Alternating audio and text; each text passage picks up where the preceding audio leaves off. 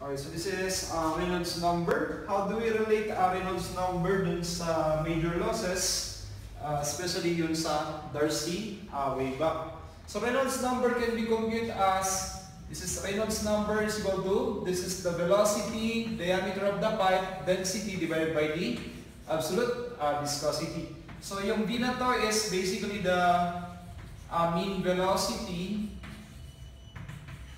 Okay, this is the pipe diameter.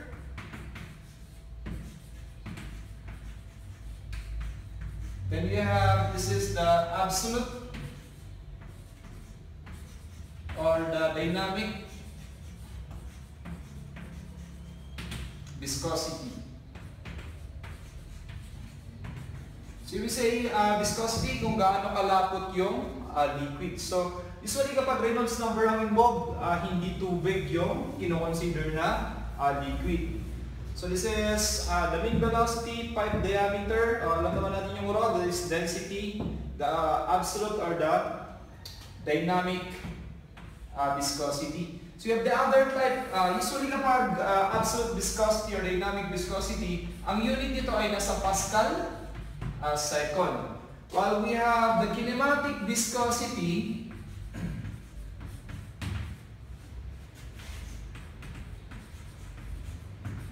for the kinematic viscosity, ito naman yung nu, that is equal to the absolute viscosity divided by the density. So, minsan yung formula ng Reynolds number, R sub E, is the same as the velocity, pipe diameter, density, or kung itatanggalin natin yung density na to, this is divided by the kinematic viscosity. So usually ang unit ng kinematic viscosity, this is usually in centimeters squared per second, or this is the same as the Stokes or Stoke, or pwede rin naman na square meter per second, pwede rin naman na feet squared per second. So that is kinematic viscosity. So if we are to generalize, ano ba yung purpose ng Reynolds number is to identify whether the flow in a pipe is a laminar flow or a turbulent flow. So for example, if the Reynolds number is less than 2,000, this is considered to be laminar, while yung RE naman if greater than 2,000, this is considered as turbulent. Pero in actual or in sa other references, they are considering minsan sa actual that the Reynolds number is, if the Reynolds number is greater than 4,000, that is the actual turbulent flow. Kasi parang sinasabi nila na yung from 2,000 to 4,000, ito yung range na tinatawag na transition. Okay, the transition from laminar flow to turbulent flow. So let's have an example. Okay, so let's have an example. Okay, crude oil having a density of 856 kilograms per cubic meter and absolute viscosity of 72 times 10 raised to negative 4 Pascal second. Flows in a 75 millimeter diameter pipe, 1,250 meters long at the rate of 0.12 meter per second. So we have base given, we have the density is equal to 856 kilograms per cubic meter. We have, this is an absolute viscosity, mu. So I hope na malinaw sa inyo yung dalawang letter kanina. This is mu, ito naman is nu. Parang letter M, letter N sa Greek alphabet. Okay? So mu is the absolute viscosity. We have mu is equal to 72 times 10 raised to negative 4 since the unit is Pascal second. Okay? Then we have the length of the pipe is equal to 1,250 meters. When the velocity is equal to 0.12 meter per second. So first question, or lagay din natin yung diameter ng pipe equal to 75 mm. Ayan. Okay, so let's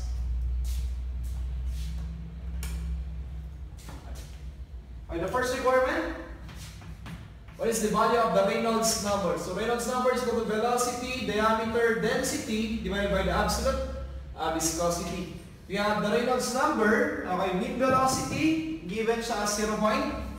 Okay, we have the diameter is 75 mm or 7.5 cm, pareho lang sa 0.075 meter. Density is equal to 856. So this is divided by absolute viscosity is 72 times 10 raised to negative 4. So let us compute for the Reynolds number.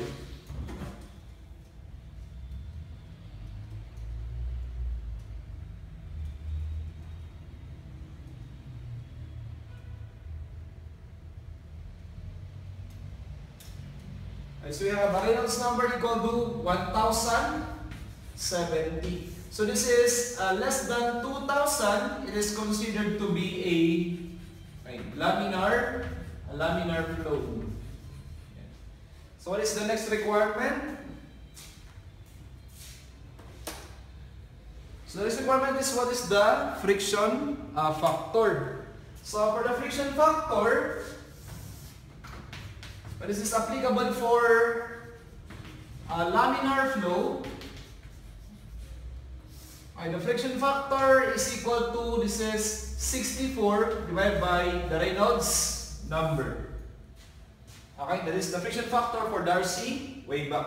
So you have the friction factors are equal to 64. This is divided by 1070. So meron tayong friction factor equal to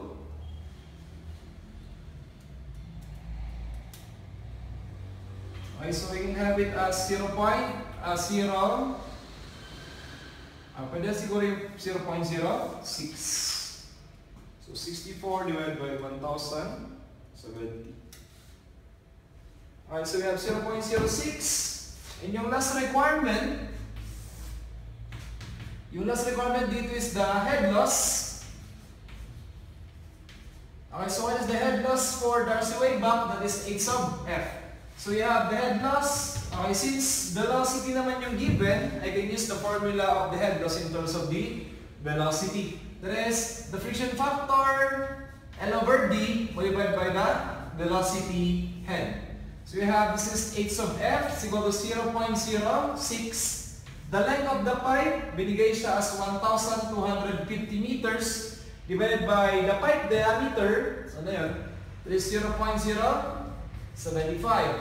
Velocity is 0.12 squared divided by twice of 9.81. So we'll be having the head loss.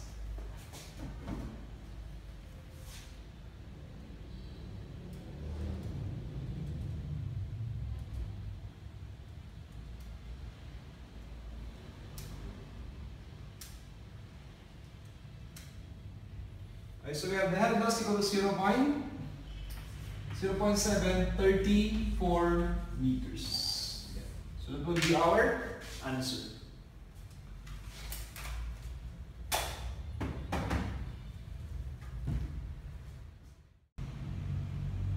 And so still on major losses. So this time we are to apply head loss in pipes in the analysis of reservoir. So 1,200 millimeter diameter concrete pipe. So let's say that is pipe number 1. 1,800 meters long, carries a discharge of 1,350 liters per second. From reservoir A, whose water surface is at elevation 50 meters. And discharges into two concrete pipes, each 1,350 meters long and 750 millimeters in diameter. So one of the 750 mm diameter pipe discharges into reservoir B, in which the water surface is at elevation 44 meters. So dito we have discharge number 1, let's say this is Q1, and dito na-indicate na yung flow is towards reservoir B, let's say discharge number 2. in which water surface is at elevation 44 meters. So determine the elevation of water surface at reservoir C into which the other 750 mm diameter pipe is flowing. Assume F is equal to 0.02 for all pipes. So this is other seaway back. When it comes to reservoir analysis, dito sa analysis ng reservoir, usually ang mahirap i-identify is yung direction of flow towards dun sa reservoir in between. So I say in between the highest and the lowest reservoir. So we are looking for the elevation of reservoir C.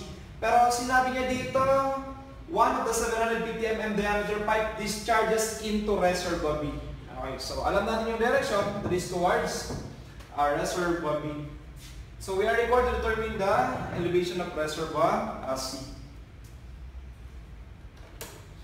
Okay, so let us create the equivalent energy diagram for the flow. So let's say this is the junction, this is pipe number 1. So since we are supplying, reservoir A is supplying the flow, so we assume that the energy head should be, the energy head at the junction, let's say junction D, yung energy head dito dapat mas mababa, it is lower than reservoir A since we are supplying to that, point. So this is, let's say, this is for pipe number 1, ilalagay ko siya as a head loss number 1. Okay, then since we are supplying to reservoir B, from this point, i-assume natin na nandito yung kanyang energy head since reservoir A is supplying reservoir B. So again, we draw a horizontal line, then this is the energy grade line towards the surface of reservoir B. So that will be the head loss, and the head loss for pipe number 2.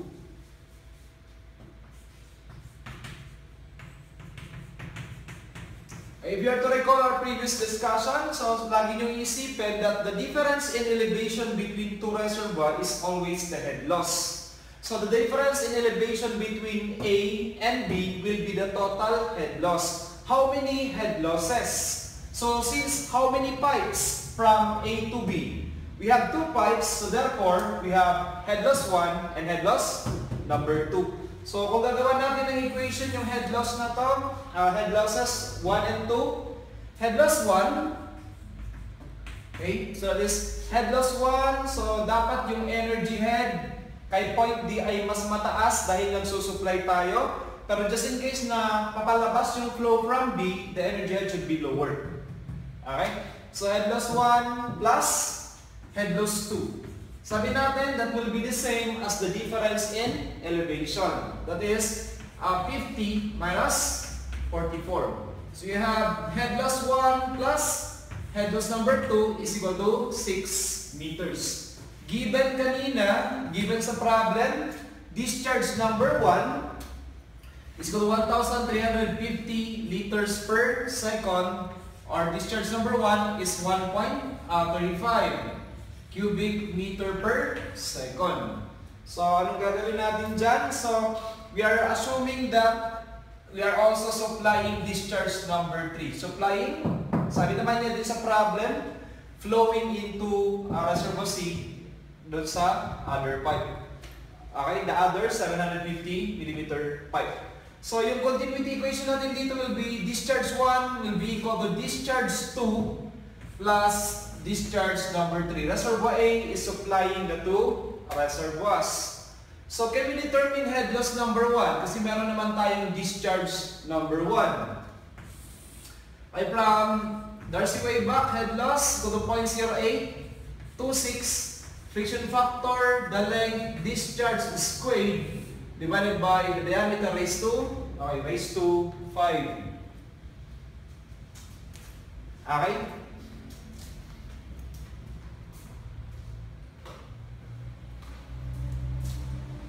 So we have, this is head loss number 1 is equal to 0.0826.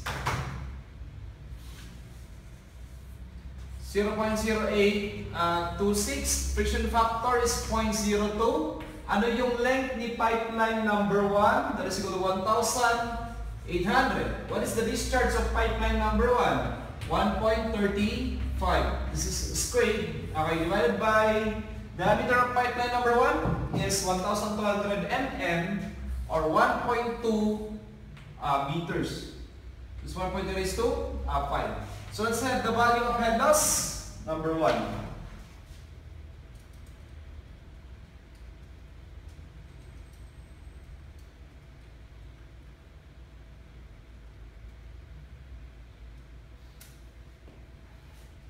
So we have head loss number 1 is equal to 2.178 meters. So anong gagawin natin sa head loss number 1 na yan? So if we have this equation, that will give us head loss number 1 plus head loss number 2 is equal to 6. This is 178 plus head loss number 2 is equal to 6. So makukuha natin yung value ni head loss number 2. So that is the same as 6 minus 2.178. Is equal to 3.822 meters. So that will be the value of head loss number 2. So what's next? Anong susunod kung meron tayong head loss number 2? Okay, so if we have head loss number 2, makukuha natin si discharge number 2. Okay, so from the formula, we have head loss number 2 is equal to 0.0826 friction factor length discharge number 2 squared. This is divided by the diameter raised to 5. Head loss number 2 is equal to 3.822 equal to 0.0826. Friction factor for all pipes daw is 0.02. What is the length of pipeline number 2? So pipeline number 2 is 1,350 meters. Discharge number 2 squared divided by diameter of pipeline number 2 is 750 mm. This is 0.75 raised to 5. So we'll be having discharge number 2 equal to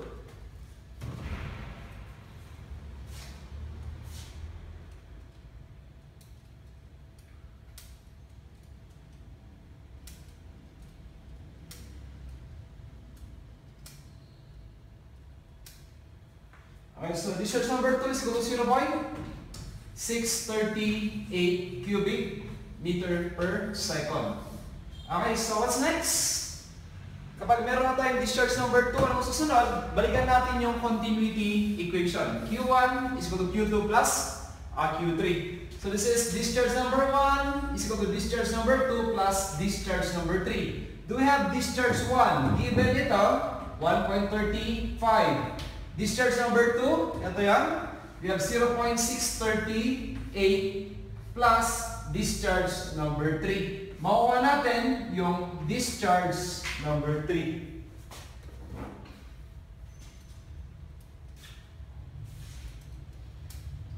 So discharge number 3 is equal to 0.712 cubic meter per second. And what's next? Ano susunod kung meron na tayong discharge number 3? Okay, kung meron tayong discharge number 3, obviously, makukompute natin si head loss number 3. So we have head loss number 3 is equal to, this is 0.0826 friction factor, the length discharge number 3 squared divided by the diameter raised to 5. Head loss number 3 natin will be equal to, that is 0.0826.02.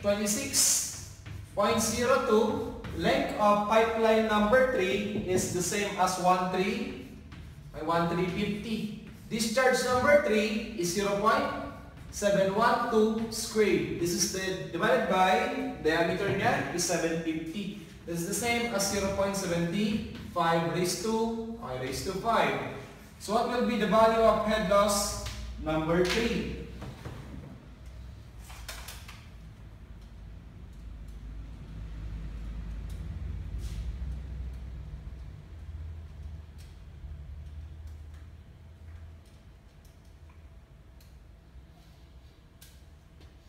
Okay, so head loss number 3 will be equal to 4.764 meters. Okay, so that will be head loss number 3. So how to determine the elevation of reservoir C? So kanina, from A to B, how many pipes ba yung dinaanan natin? That is pipe number 1 and pipe number 2. How many head losses? Head loss 1 and head loss 2. As you can see, from A to B, parang wala tayong pakialam kay reservoir C. So in the same way, kapag gawin natin is from A to C, ignore reservoir B in terms of the head losses. So this is head loss number 1, from reservoir A to the junction. Then from that junction, the energy head towards reservoir C, okay, that is the same as head loss number 3. So ito naman yung head loss number 3. From the junction to reservoir C. That is head loss number 3. So we have the elevation of reservoir C will be equal to elevation ni A, elevation of reservoir A minus, okay? So from the surface of A, papunta doon sa energy head, papunta dito sa junction, that is minus head loss number 1. Tapos, from the junction, papunta dito kay reservoir C. That is minus head loss number 3. So, we'll be having, what is the elevation of A? 50 meters minus head loss number 1. Ito yun. This is 2.178 minus head loss number 3. That is 4.764. So, we'll be having the elevation of reservoir C.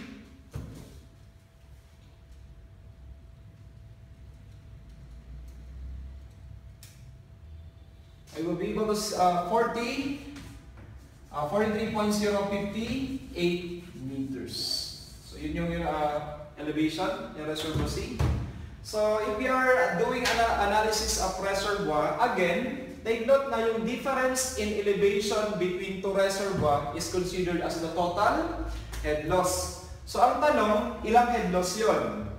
So, depende kung ilang pipes yung dadaanan. So, we'll be having two head loss kung pipe 1, pipe 2. In the same way, pipe 1, pipe 3 from A to C. So, take note, difference in elevation of reservoirs is considered to be head loss.